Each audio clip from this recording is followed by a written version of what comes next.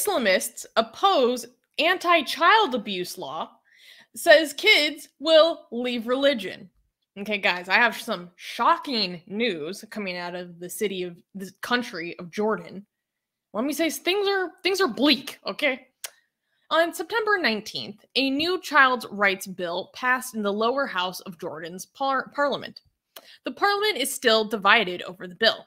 Since 2015, the National Council of Family Affairs, or NCFA, has been negotiating with the parliament to draft a national bill. The bill addresses child rights for healthcare, education, entertainment, and protections from forced labor, beggary, and addiction. The law of child rights was first drafted and then scrapped in 1998. They've been trying to pass this since 1998. Despite signing the UN Convention on the Rights of the Child in 1991 and ratifying it in 2006, Jordan lacks specific child protection laws. According to the National Study on Violence Against Children in Jordan, released in 2019 by UNICEF, almost 75% of children aged 8 to 17 had experienced at least one form of physical violence. Opponents of the bill consider it to be an attempt by Western NGOs to degrade the Jordanian family unit. How? Dr. Eyad Qunaibi, a prominent preacher, claims the rights bill will encourage children to leave religion and their families and live in a society of sexual deviance. Further, he claimed that the legislation is a UN-backed initiative to take Jordanian children away to be given to European families. General Secretary Mogdadi rejected the claims that the proposed law is too Western and subverts Islam. So this... I don't understand. I'm confused. Consider me confused. So crazy. Wait, I have to show you this one headline. If I could get my computer to cooperate with me. It doesn't seem like your priority is correct. Like, you want to leave children unprotected because, God forbid, they might change their religion. So it's better for them to be molested and abused than for them to leave their religion. I mean, they're basically admitting that children stay in Islam because they're physically abused. Nice. Is that not what is the implication here? People are like, oh, we were hit, we were abused, we were beaten as children, we don't want children to be beaten. And they're saying, no, you can't pass stricter laws around this because children will leave Islam and they'll leave Jordan. Yeah, yeah. Like a little bit of a mask off moment. Yes, self-report. Yeah, if you can't discipline your child with enough force, they could just choose.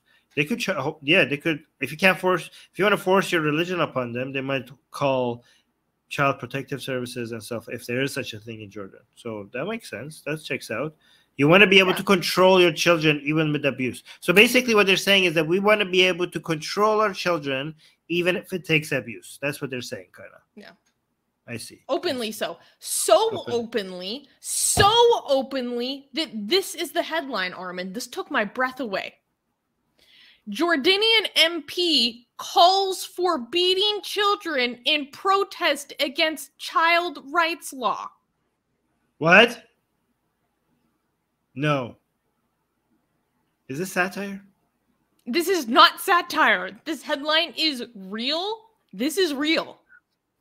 In protest of this proposed child rights law that they've been trying to push since the late 1990s, let us beat our children to protest this law.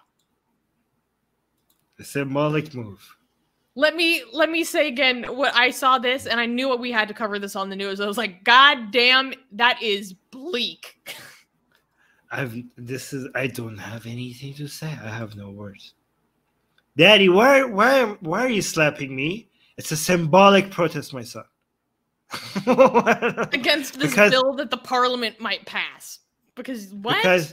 Because it's my goddamn right to do so, and they're taking it away. And I'm slapping you right in the face to show them that they can't take this right away from me. Amazing. Yeah. A Jordanian Amazing. MP sparked controversy this week after calling for teachers to use corporal punishment against children as a last resort, saying it helped his own development and could help the current generation. The MP, Suleiman Abdul Yahya, said he gives any teacher permission to beat his children. And a lack of corporal punishment has led the youth to start dealing drugs, half of them right on the doorstep of the schools. So basically, this has to go through the upper house of parliament before it can be approved.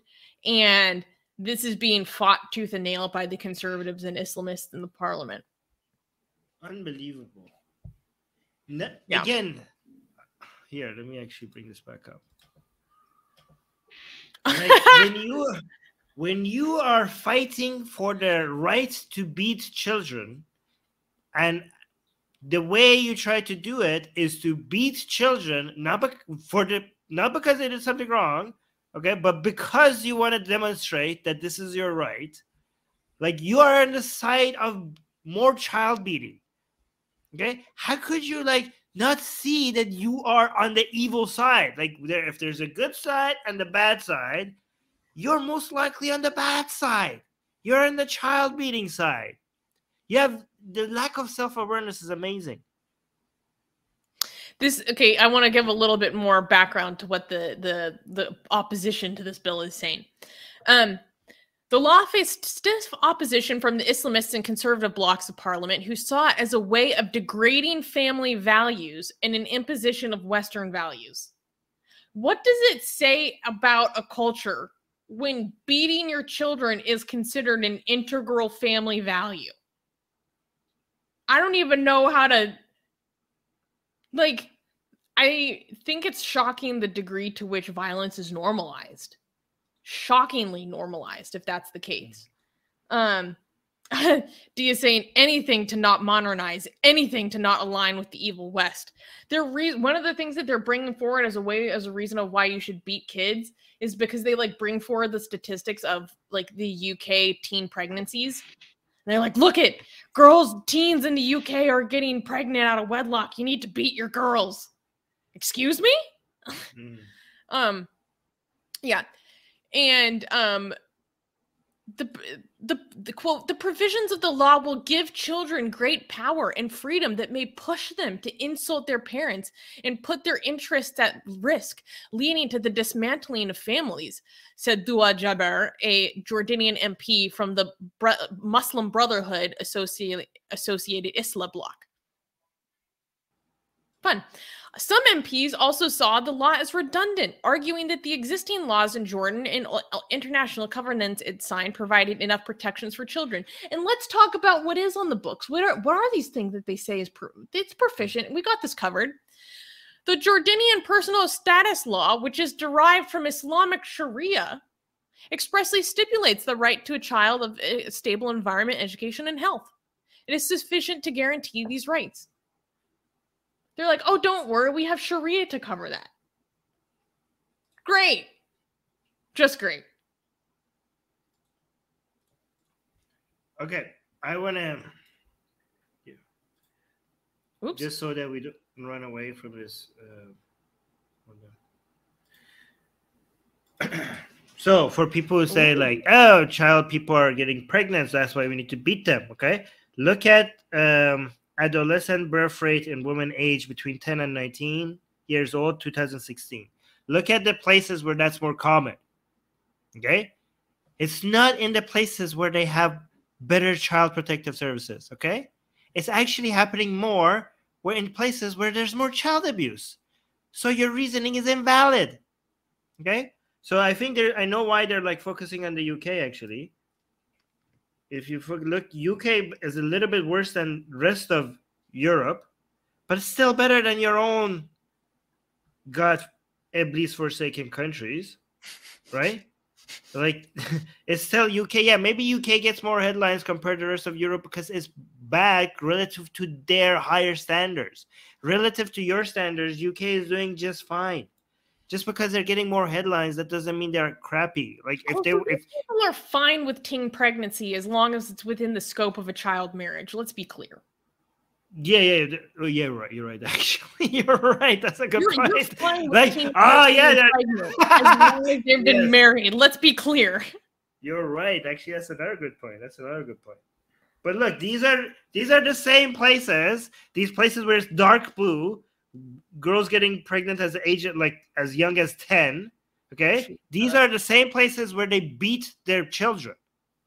So, yeah, no, your argument is invalid. I like that. Yeah, no.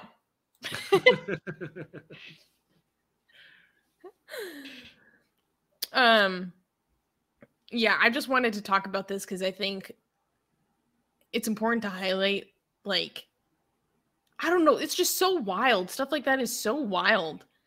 And when violence is normalized to that degree, I think it's worth calling it out and naming it.